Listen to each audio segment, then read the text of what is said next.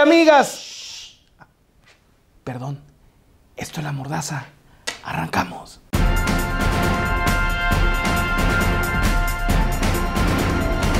El día de ayer fueron detenidos dos delincuentes de alta monta. Se les seguía la pista desde hace tiempo. Ellos requirieron la acción de más de 20 patrullas de seguridad pública municipal y se actuó después de una denuncia anónima. Sí, estos dos delincuentes de alta escuela cometieron el grave delito de tener una fiesta en su casa con música ruidosa. Sí, no lo dude usted que al rato esas van a ser las noticias que tengamos que dar, porque resulta que ahora usted no va a poder hacer fiestas ruidosas en su casa, so pena de recibir una multa hasta de 7,000 pesos. Además, los policías van a poder reventarle su pisteada con el compadre, si es que tiene la música en alto, pues entrando a su casa con todo derecho y con toda impunidad por el grave delito de estarse divirtiendo al interior de su vivienda, ¿cierto?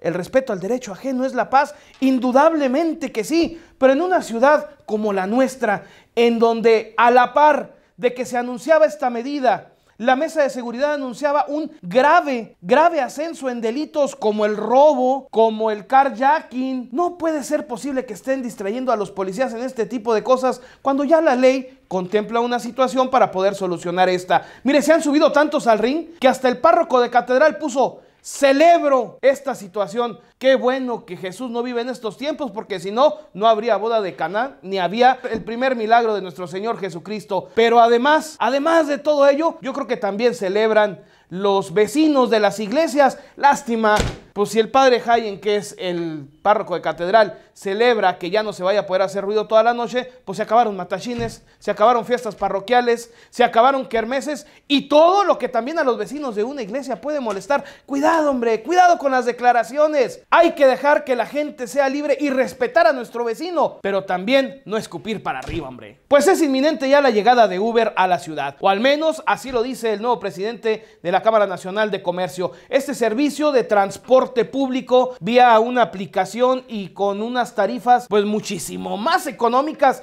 que las que aplican los taxistas, sobre todo los del consulado, que son las ratas más grandes que circulan en nuestra ciudad, y vaya que circulan muchas, ¿eh? Así que si los señores taxistas no se ponen las pilas a la de ya, son una especie en peligro de extinción. Vaya desde aquí un reconocimiento, un aplauso.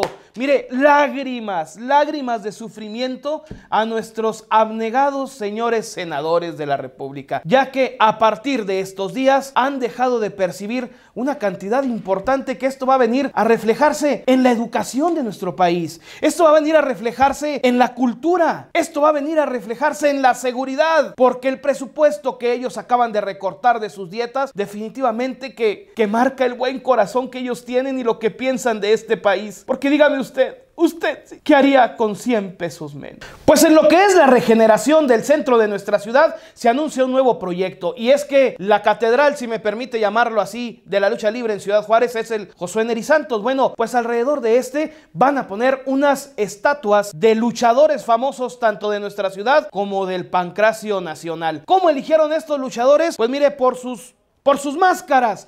Por sus máscaras y su trayectoria, bien por don Heleno Villalba, que pues esperemos que ahora sí sea el bueno para dejar el centro bonito, pero pues también hacen falta, ya métanle pavimento, por el amor de Dios, ya vienen las épocas de lluvia y el lodazal y el marranero que va a hacer eso, mire, hasta los luchadores van a salir corriendo, así que felicidades por los juarenses que podemos cada vez más disfrutar un centro más bonito. Amigos, pues esto fue La Mordaza. No olvide compartirlo, proponernos temas. Aquí pónganos lo que usted quiera que hablemos aquí en La Mordaza. Hasta la próxima.